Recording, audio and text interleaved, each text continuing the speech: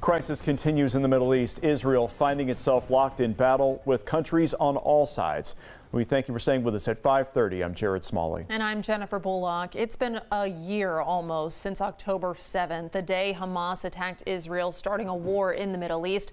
It's been a year of turmoil, and Monday, Iran launched an attack against Israel. NBC4's Delaney Ruth joins us now with how one American living in Tel Aviv is doing in the midst of the war. Delaney.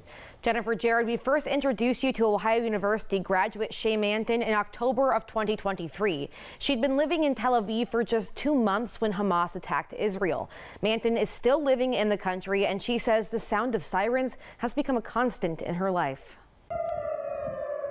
It's really hard to think that it's been a year. I think a lot of people here are really struggling with the fact that it's been a year. Shay Manton has lived in Tel Aviv for about 14 months now. She says she loves being in Israel, but it's been hard to get used to rockets flying above her head. On Monday, Manton was at the mall when sirens went off, signaling Iran's attack on the country. We ran to the nearest bomb shelter. There was like 30 strangers running in with us.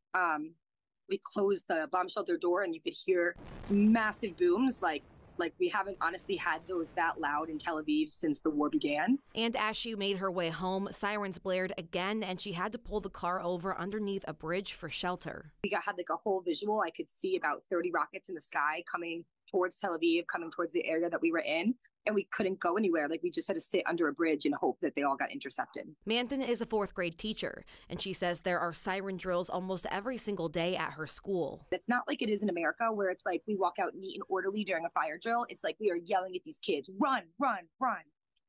And they're sprinting to these bomb shelters. Manton says the first few months after October 7th were difficult, and she got used to sirens and ducking into bomb shelters. Then throughout the winter, spring, and most of the summer, things had calmed down and life went back to normal until the attack on Monday.